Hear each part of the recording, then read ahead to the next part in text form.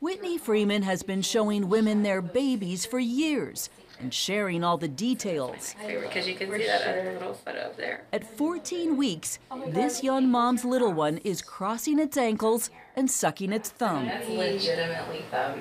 That is so funny. I love it. And most importantly, perhaps, its heart is beating.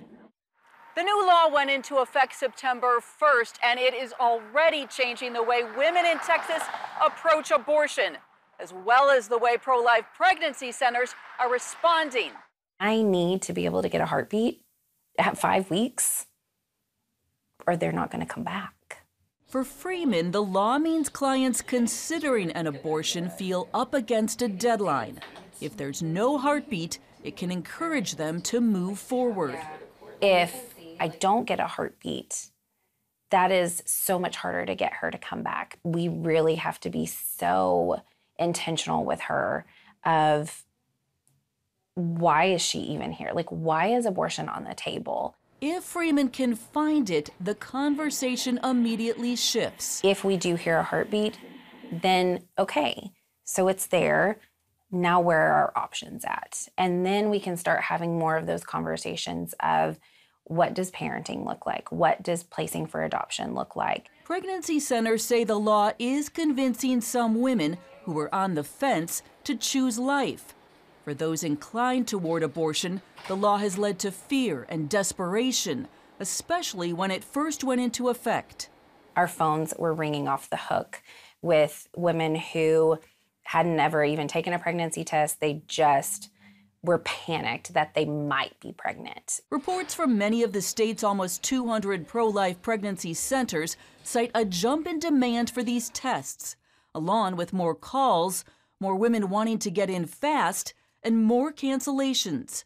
The big question that will take several months to answer is whether the law will actually increase the number of women who choose life. We have a very short window of time now, where before we would have, up to the 10-week, 12-week mark. Now we have really less than 6 weeks to reach them, and that's a very quick turnaround. Center Director Michelle Gregory, who works in the Dallas-Fort Worth area, wonders why her clinic is seeing fewer clients considering an abortion.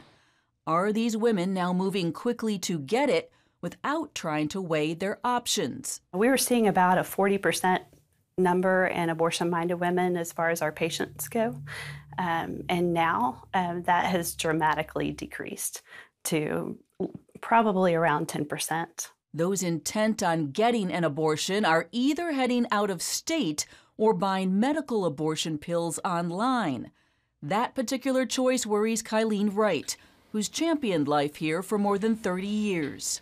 People don't realize that medical abortions have 4 times higher complication rates, and actually the abortion industry exploits that.